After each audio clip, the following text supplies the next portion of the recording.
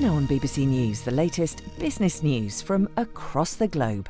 Business Today.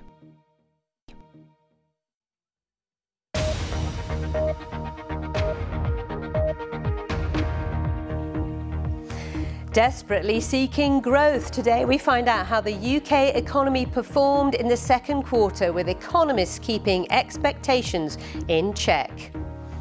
The end of the line. Could a pay dispute that led to over 2 years of disruptive rail strikes in the UK be resolved? It's results day for so many students across the country. We look at an AI-powered learning tool for schools that's become a booming business in Norway. And how to avoid the dreaded commute. What is the future of getting to and from work? We find out.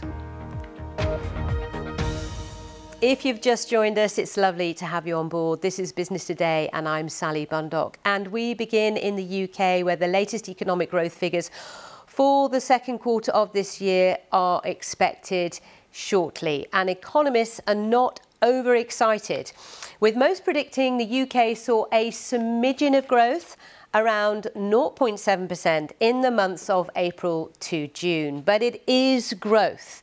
Let's be clear on that. In fact, the biggest expansion in over 2 years, if that is the case, as Mark Ashdown reports. Football didn't quite make it home again, but the Euros certainly gave the UK's June GDP figure